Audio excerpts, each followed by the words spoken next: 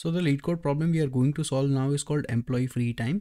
With this one is actually a LeetCode premium problem, and that's why you see that this interface looks different. This is actually defined as a LeetCode hard problem, but in my opinion, this should have been a medium problem. But anyways, let's try to focus on what the problem statement is. Basically, we are given a list of schedule of employees that represents the working time for each of the employee. Now, each employee has a list of non-overlapping intervals, and these intervals are in sorted order for each employee. Okay, now we need to return the list of finite intervals that represents common positive length free time amongst every single employees in a sorted order. Now in this list we can see that we are given the working times for three different kinds of employees. So this is the timing for employee 1, this is the timing for employee 2, and this is the timing for employee 3. If we plot all of these timings on one single linear line, we can see that employee 1 works from 1 to 2 and then works from 5 to 6. So amongst all of this time, employee 1 is free. Same goes for employee 2. Employee 2 only works from 1 to 3. So apart from this, the entire period is empty for him or her. And this is the list or the timing for employee 3. So we need to find that what is the common free time amongst all of these employees, and we can clearly see that amongst this period every single employees are free. So this 3 and 4 is the interval that is common free time amongst all three employees, and this is what we need to return as part of the answer. So after understanding that what problem statement is asking us to solve, now let's try to realize that what is going to be the common approach we can take to solve this problem. First, you see that for any particular employee, this given intervals are in sorted order. That employee is working from 1 to 2 and then works from 5 to 6. Same way over here, we are just given one single data set, but you get the idea that what I'm trying to refer.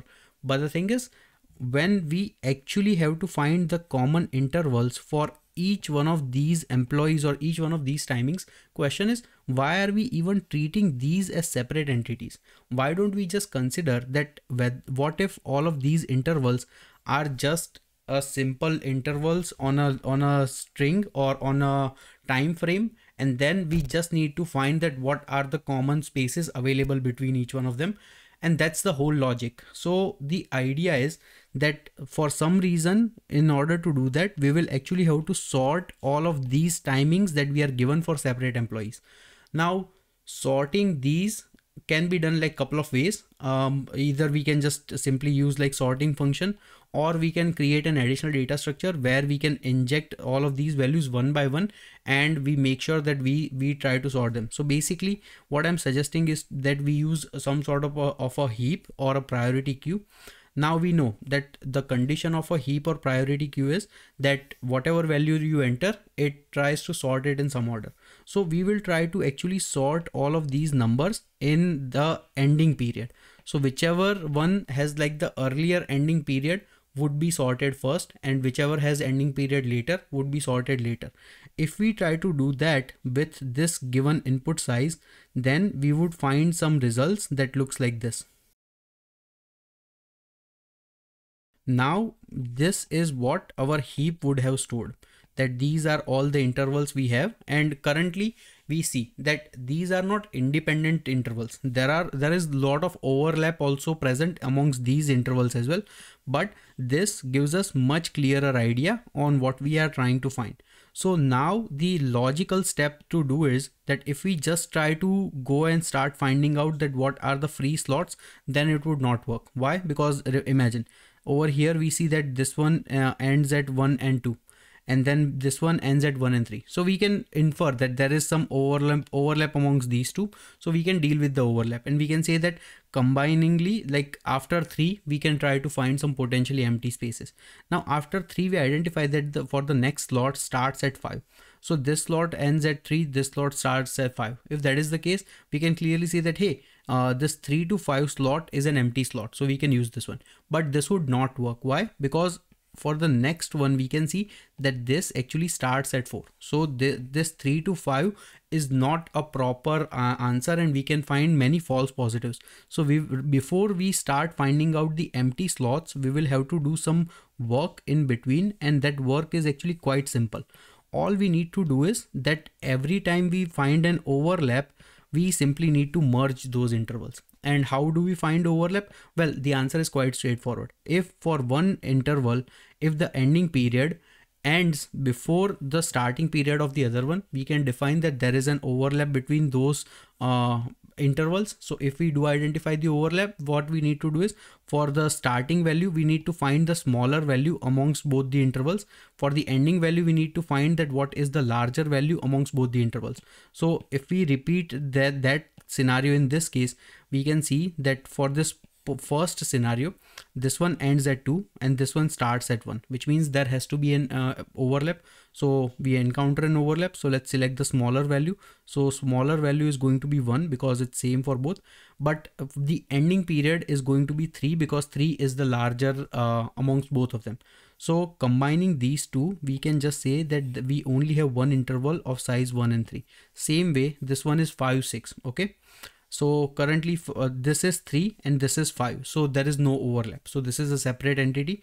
Now amongst this 5 and 6, we need to check that whether this 6 and the next interval starts after 6 or before 6. So this one starts before 6. So because this one starts before 6, these two also contain some sort of overlap. Because there is an overlap, once again for starting pointer, we are going to take the smaller value. So smaller value is going to be 4. So we are going to put 4 as the starting of the new interval, and for the ending point value, we are going to use 10. So 10 is going to be the new ending interval, and that's it. After completely merging the all the overlapping intervals, we are only left with just 2 intervals. So this, now we can very easily process that this one ends at 3, this one starts at 4. So from 3 to 4, we have some empty slot that we can use. So that's quite simple, and this is what the whole solution is. So let's do a quick recap on what we just did. First of all, we use a heap to basically sort every single interval inside based on the ending order. So whichever was ending before would come first inside the heap. Okay. Next, we did the merge interval operation for all the overlapping intervals, and also we did that in like normal fashion. We simply need to iterate over the given values that are already sorted inside the heap, so that can very easily be done. And after merging, we only need to find the empty slots and put those empty slots in some sort of answer array list that we have created, and that's it. This is simply we can return. Let's try to calculate the time and space complexity. So in order to generate this process of sorting of every single value, it takes n log n work. Okay. After we are done with this one, we need to do the merge interval. So that takes big O of n work. And after that, we need to find the answer or empty slots. That also takes big O of n work. So overall, we can say that time complexity is going to be big O of n log n, which is quite good given the input, and this actually has practical applications as well. We see the application of this type of problem in all sorts of calendar and Google calendars and all the scheduling problems. So this is a real life scenario that we are solving in LeetCode. And if we see space complexity, well, because we are using an additional heap, it's going to be big O of n as well. So relatively, this is good enough time and space complexity. Now let's quickly see the coding solution for this one. So first of all, we are defining our class interval, which contains the start and end value. Then we have our main solution where we need to return the list of free times for every single employees based on the given schedule. So first thing we are going to do is initialize a new array list to store the results.